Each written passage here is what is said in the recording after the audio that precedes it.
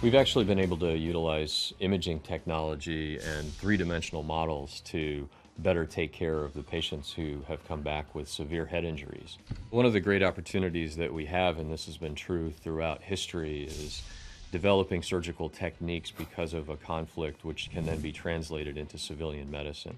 Oftentimes with a blast injury from an IED or a sniper wound, there's a significant amount of loss of bone material from the skull. We have an option of potentially taking bone from the opposite side of the patient's skull or using a plastic model. This model starts off as a vat of liquid, and there's a laser which fires into that vat of liquid and hardens a small cube of the material. And a CAT scan is comprised of multiple layers which image the bone. So by taking each of those layers and hardening what is bone on the CAT scan, and then bringing the laser up a millimeter and doing it again, you basically create this model within that vat of liquid as it's hardened by the imaging technology. And then this is pulled out of the liquid, and we have a precise model of the patient's skull and remaining bone.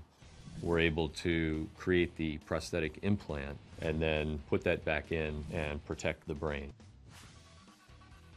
This particular patient was injured in Iraq. A sniper rifle was fired and impacted just above his ear. And the bullet traversed the brain and exited the back of the skull. Typically, this would not be a survivable injury, but his combat buddy was able to put pressure on the bleeding, hold that pressure through the helicopter ride into the operating room in order to keep him literally from bleeding to death within minutes. Today, this patient is doing extremely well. He's at home with his family. He's recovered very well. I have some great photographs of him on a trampoline with his children, and had dinner with him just a few years ago after he had completely recovered from the surgery. This particular technology, because of the severity of the wounds that we encounter, will likely change how complex craniofacial reconstruction in the face of trauma is practiced globally in the future.